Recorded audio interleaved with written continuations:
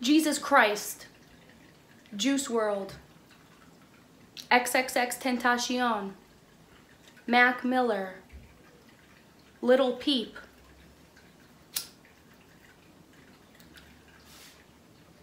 who doesn't belong? They're all the same person. Now, before you write me off and call me crazy, what is Jesus Christ to me? Who is Jesus Christ? Who is Jesus Christ? Who is Jesus Christ? Jesus Christ was not a real person. Jesus Christ was not a real physical person. In my opinion, Jesus Christ was merely an archetype. What is the Jesus Christ archetype? Somebody that dies for your sins.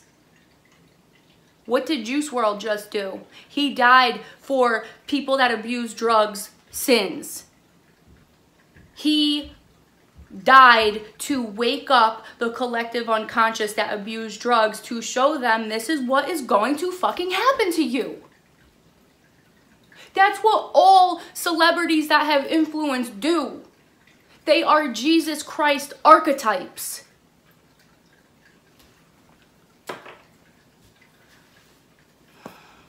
We need to realize this. We need to wake up and realize this. That people think of religion and like shit, like Jesus and shit of happening thousands of years ago. No, it's all happening right now. Time, we have a fucked up like conception. Immaculate conception, an idea. We have a messed up idea of time and history and philosophy. Like, all these archetypes are happening in the present day. It wasn't something that happened like thousands of years ago.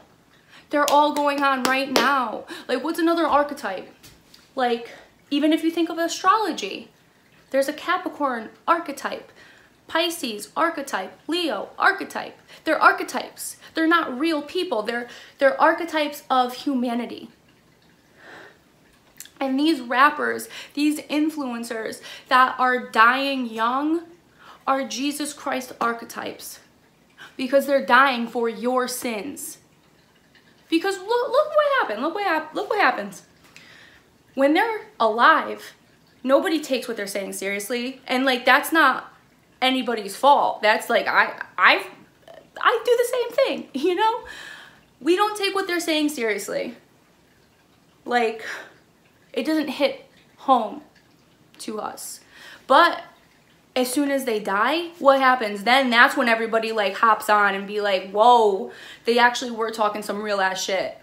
And they usually always do. And it's not till after they're gone that they're like, oh fuck, why didn't I listen to while he was here? Why didn't I listen till while he was here? They all wait till they're dead to really like maybe want to make life choices in their life for the better. Like a lot of even ex-fans, like they changed their life because after he died, they saw the transformation he went through. And he was an archetype. He was an archetype to help people. We need to start realizing that when, like, these fucking mad religious people, like, oh, when is Jesus gonna come back? Jesus is gonna come back.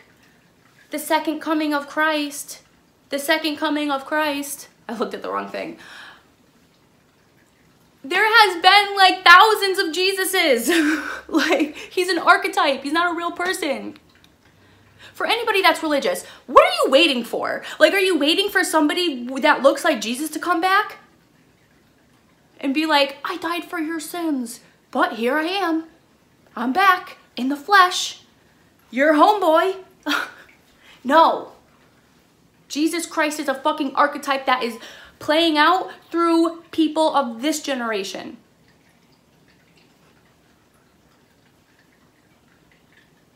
Is that really so crazy to think? No, it's fucking not. Because it's true. And I know it's fucking true. Like,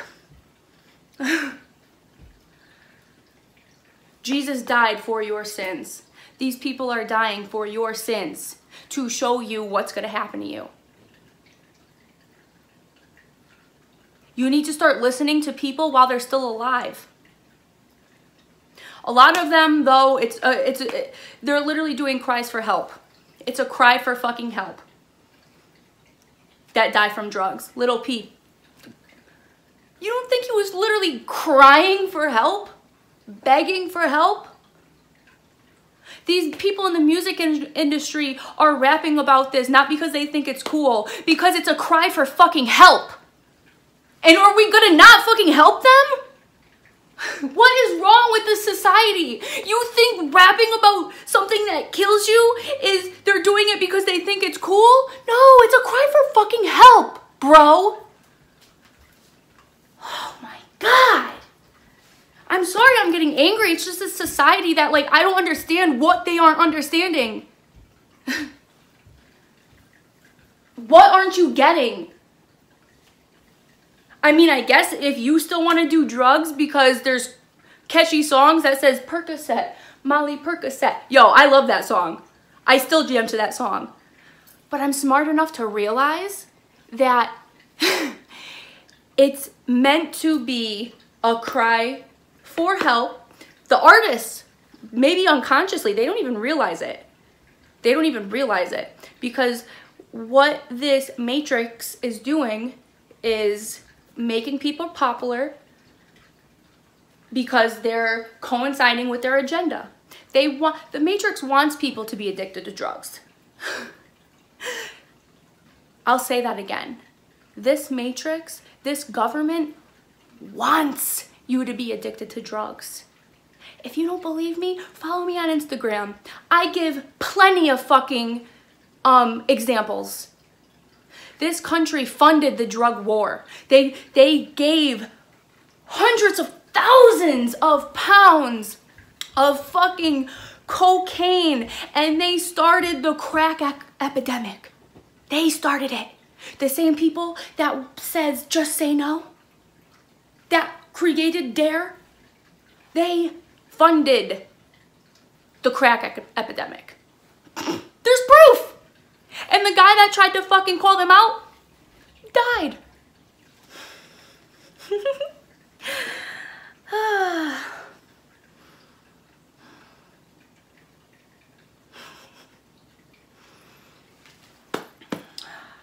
So let me get back to the point. So they know, like, that. So we need to realize that just because there are fire-ass songs talking about drugs, like, they're fire songs, you know, like, they're hot. Like, I love music. I feel music. Like, I feel that shit. But I also understand that it has the potential to brainwash people. And that is what it's meant to do. But you have to become consciously aware that that is what it's doing. And you need to rise above the brainwashing and say, okay, just because this song is catchy doesn't mean I should be doing pills. Doesn't mean I should be sipping codeine. Doesn't mean I should be popping Percocets. Because Percocets will fucking kill you. Percocets, opiates will fucking kill you.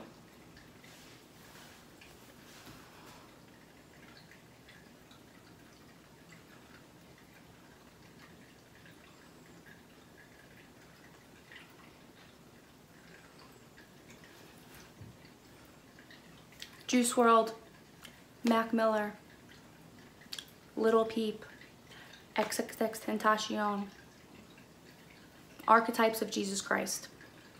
They're dying for your sins. Yes, Jesus. Yes, X didn't die from drugs, but he was an archetype in a different way. To show people that maybe you shouldn't beat your fucking girlfriends. And just because you have beat your girlfriend doesn't mean you can't change, and doesn't mean you can't be a good person. Because a lot of people that have done fucked up things in their past, they identify with that person. They think, that's me. And they fucking like, yeah, that's me. I ain't, like, that's me. I'm a monster. I'm a pit bull. And they're not strong enough to change because they have too much pride, too much ego. But X showed people that, yeah, you could be that fucked up person and you can admit to the fucked up things that you've done and you could change. You have the capability to change. Always. You always are able to change. You could always improve your life. You could always better your fucking reputation.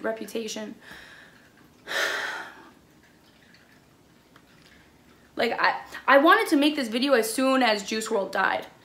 But in respects to Juice Wrld, I didn't want to be one of those fucking people that hopped on the fucking YouTube train making fucking thumbnails with his fucking face in the image just to get clicks. And you know what? Whatever. Like, you know what? No fucking judgments to them, because you know what? They're doing them. You know what? If Juice Wrld was a fucking Jesus Christ archetype, he's helping humanity. So you know what? They can do whatever they want. You know what? Maybe I'll put fucking Juice Wrld's picture right on my thumbnail, because like these people die for a purpose, to help us. You can't let their death, like you need to look at their deaths as a cue to change something in your own life. And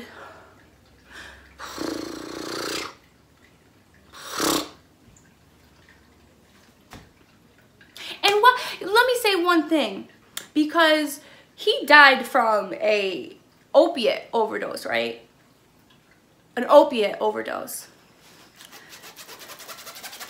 I don't know if this is true. I just heard one source say this. So let me say this right now. I don't know if this next thing I'm gonna say is true, but if it is true, this is my thoughts on it. So they say that they had like hundreds of pounds of fucking weed. I don't know hundreds of pounds, but like mad pounds of weed on the plane. And I heard somebody say that the cops were about to be like coming there. So they had pills, they had weed, they had this, they had that. And because Juice Wrld didn't want them to find the pills, he took a bunch. More than he usually would, because he didn't want people, they didn't want them to be found. They didn't want to get in trouble. They didn't want it to get confiscated. So he took a bunch, more than he would have taken. Now, if drugs were legal, 100% legalized, he would still be alive today. Little Peep would still be alive today.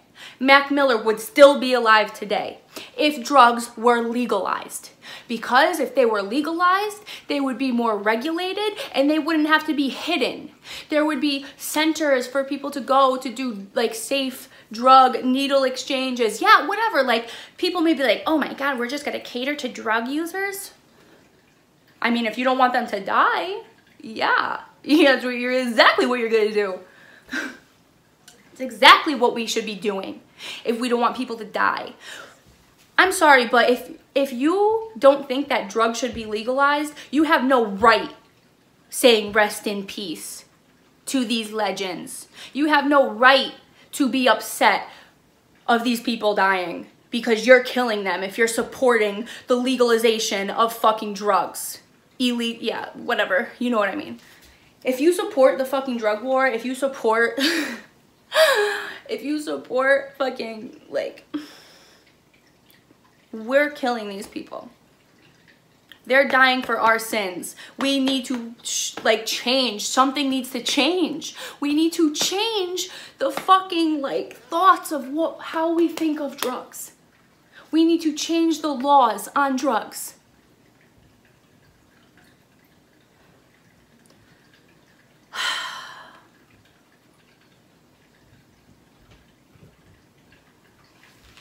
I don't know. We need to realize that they're archetypes. These aren't real physical people. These are archetypes to this matrix. Stop thinking of fucking Jesus Christ as a real person. They're archetypes. Just like with astrology, Capricorn is an archetype. Santa Claus is an archetype. The Easter Bunny is an archetype. The Tooth Fairy is an archetype.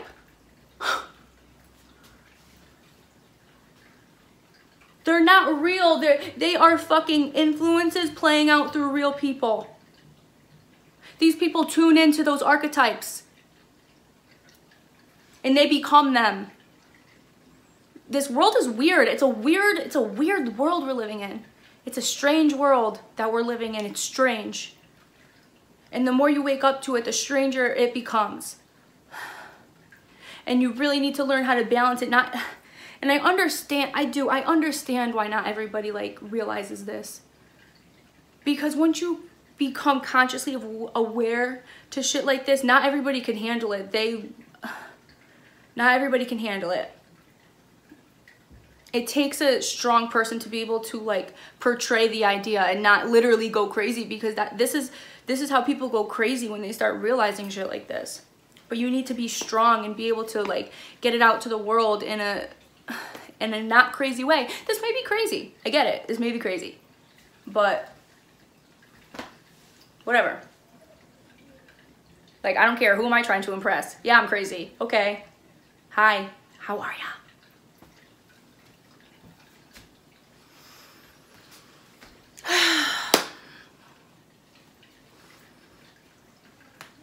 I'm sorry if anybody gets disrespected, if anybody feels this is disrespecting Juice WRLD, but I feel like people that don't put out information like this is disrespecting Juice WRLD and everybody else that has died for your sins. And no, I am not religious in any fucking respect.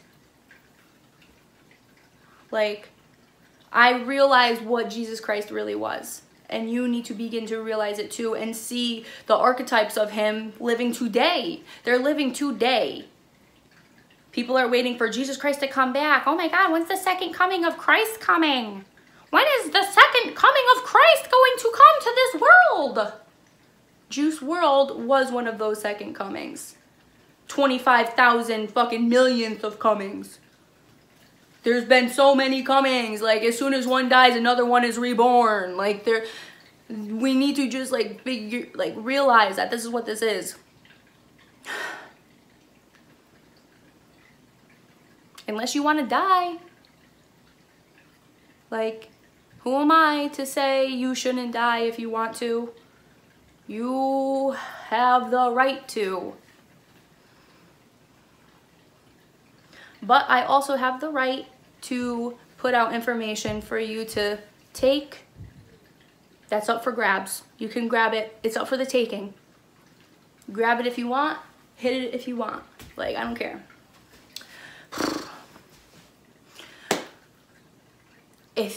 If anybody is new to my channel, I just want to let you know that I'm an addiction counselor that broke out of the rehab industry because I saw the fucking like fucked up things that was going on. The goal is not to help people. The rehab industry is not here to help you. It's here to make you think that you're sick and you need to become reliant on them and reliant on the pharmaceutical companies to better your life, like antidepressants, whatever. Like, I got into this industry because I wanted to really help people. And I was doing the opposite, working in rehabs. So I quit my job to make Cosmic Drugz, to help people the way I feel is helpful. So if you support my movement, please subscribe to my YouTube channel. Please, the censorship on YouTube is fucking crazy. Like, they censor people like me. They shadow ban people like me, channels like mine. So please share me with your friends. Follow me on Instagram. Follow me on fucking, subscribe to me on YouTube. Like, you know, just please support me because this is my job. I'm not making any income because I am just trying to help people. I film from my fucking 64 gigabyte cell phone. I have these ideas all the time, but I can only fit so much on this phone. So like some of my thoughts never make it because I don't have the room. I have to pick and choose what thoughts what ideas get to my subscribers. Like, this is my job. Like, please support me. If you identify with what I'm saying, if you feel with what I'm saying, if you're tuned in to what I'm saying, if you're on my frequency, I'm just asking for your help. Because I want to help you. And I want to help your fucking friends and family. Like, this is my purpose. This is my purpose. Like, I'm crazy. Like, only crazy people really have good ideas, if I'm being frank. Because crazy people, like, aren't like everybody else. And everybody else don't have new ideas because they're not crazy. Like, you have to think of, like, words like that in a different way. They throw crazy people in asylums. It makes me wonder who should really be there and who should be actually the real presidents. Makes you wonder. Thank you for watching me. Rest in peace, Juice WRLD.